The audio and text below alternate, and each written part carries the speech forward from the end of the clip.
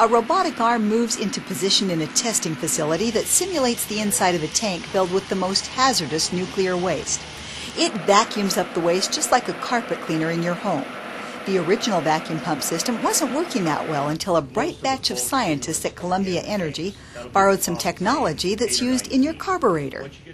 And the basis that we're using here on the end of the arm is a gold dredge eductor type system, which uses a flow of water to create a localized vacuum to actually retrieve the waste. The high-pressure jets have plenty of power to break up even the toughest waste. Waste is then deposited into a newer, safer tank. Almost all of the water is vacuumed right up along with the waste and recirculated to clean over and over again. From a safe distance away, the workers can operate the robotic arm with a laptop.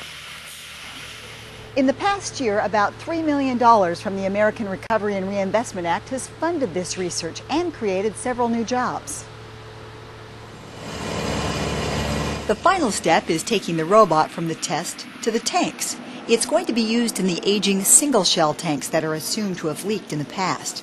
By the year 2012, it's going to be cleaning out tank C101 followed by C105. They both hold 220,000 gallons of sludge.